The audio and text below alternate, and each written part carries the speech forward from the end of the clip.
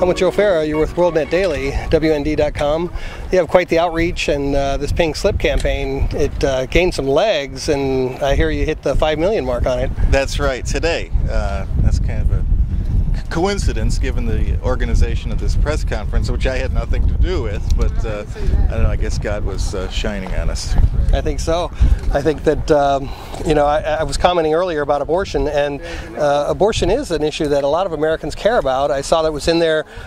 Typically, it is mentioned on the taxpayer-funded side of it, but I think a lot of Americans do want to see abortion end in America, don't you? Oh, absolutely. If you don't believe in the sanctity of life, then you have to ask yourself, what do you believe in? It's really the basis of, it's enshrined right there in the Declaration of Independence for everybody to see. So it is a part of American history and the American heritage. I don't even know how there can be a debate about, the destruction of unborn life. It just doesn't even compute for me. Yeah. Well, for those of us who work in the pro-life movement every day, I think I can agree with that completely, where we just are kind of in shock that we have to deal with this issue every day. As far as the core topics of the pink slip, for anybody who might not have seen this, can you describe to them what that's about? Yeah, it's about key legislation that has been impending in the Congress over the last few months, and that's specifically why we weren't addressing abortion per se head on, because abortion really comes up, as Janet mentioned, in the health care bill. And the health care bill is a truly radical, revolutionary development in this country. It will forever change the way every single American goes about, taking care of themselves, staying healthy. And not only that, it will, result in likely a cataclysmic kind of economic consequences for this country. So that was one of the key issues. Another was cap and trade. And it is an arcane issue, I think if you ask the average American, what does cap and trade mean to you, they'd shrug their shoulders. But again, you're talking about legislation that impacts everyone, not just what they spend on heating their home, but on what they spend on groceries. Everything has to be transported in this country, and cap and trade impacts energy prices and gasoline prices and diesel prices and so forth. So those are two of the four major issues that we deal with in the Pink Slips campaign, hate crimes being another one, and just out of control spending being the fourth. Definitely. On the cap and trade front, Obama had said that if he were elected, he was talking about how he was going to make energy unaffordable to the Americans, right? Force us to adopt. He told us. He actually said that to us, and I don't think people believed him. He also was going to put the coal industry out of business. Right. That was a goal. And that's what they're talking about with cap and trade, isn't it? That they want to make energy so expensive that they get things like solar and other things that are more expensive, that don't have as good production. Right. And fundamentally, it's to solve a problem that doesn't exist. An imaginary problem of catastrophic man-made climate change, in which there's no evidence, none whatsoever, no scientific evidence to suggest it is really taking place. It's the biggest scam in the history of the world. Yeah, and this healthcare thing, they're talking about over $1 trillion. We're already over 11 trillion in debt. Where do they think this is going to come from? Do they seriously think they're going to do savings in Medicaid? Well, they don't care, because it's not about saving anybody money, and it's not about giving people proper health care. It's about power. It's about gaining more power right here in this city and taking it away from the average American.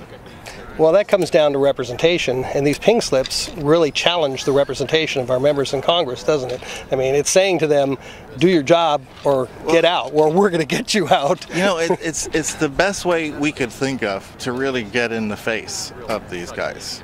When the tea parties are great, the rallies in the Capitol are great, the town halls are great, but they all have their limitations. this was a campaign, and it's ongoing, by the way. We're not ending it today. Yeah. This is a campaign that I think has the power to actually be noticed by every single member of Congress in a profound way, and equally, by the way, that they all see the same thing.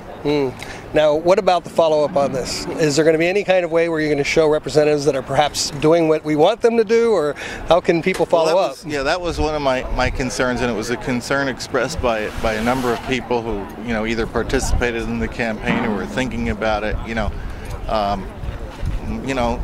I don't want my representative who's voting right to be insulted by getting one of these things. And we were, as I said, we were very gratified to find out we haven't found anybody who took it that way. All right. Michelle Bachmann was one of the first out the door to say, right on, this is great. And so we appreciated that. I think that's probably the spirit that all of the members who, are voting right on this legislation have. Excellent. Well, WND.com, as we said, for you folks out there watching this, go to the website. You can find more about that. All you have to do is do a search for the word pink slips, and you're going to find everything under the sun. Is there something else you'd like to tell folks about that they might need to know? Well, just, this is not the end. I mean, unfortunately, as successful as this campaign has been and will continue to be, I hope, in the future, I would just like to tell Americans that you have to be ever vigilant to protect your basic liberties. That's the key. That's what our founders told us, and sometimes we forget that. Amen. Thank you. Appreciate your time. You bet. God bless. God bless. Introduce Joseph Farah now, the CEO of Worldnetdaily. He's a guy that pretty much understands how this all came about. So, Joseph? Thank you very much. We have a lot of members of the news media here today, and one of the questions I get with regard to why I helped to organize this campaign is, why would a newsman get involved in what is clearly an advocacy kind of political campaign? And the answer to that question is very simple. I'm an American first and a journalist second. It was this great country that gave us the whole notion of free press. And that is something I value greatly, obviously, as a newsman. And what motivates this campaign is the fact that we are losing our liberties in this country. Every single time we spend money in this building, every single time we socialize the healthcare industry or take some other draconian measure like hate crimes, it's another nail in the coffin of freedom in this country. That's what motivated me. I'm also a businessman, and I want to see the free enterprise system remain the economic system in this country.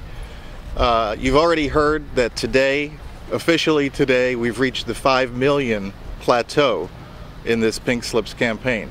It's quite a coincidence, but we didn't organize this press conference with that in mind, but it indeed 5 million is was the goal from the beginning. I thought it was unreachable. Janet Porter told me, "You have no idea how deep the anger is across this country, and we need to give people an outlet for expressing their concerns about the direction of this country." She was right. And I'm glad I participated in this campaign, and now I believe that the 5 million may be only the beginning.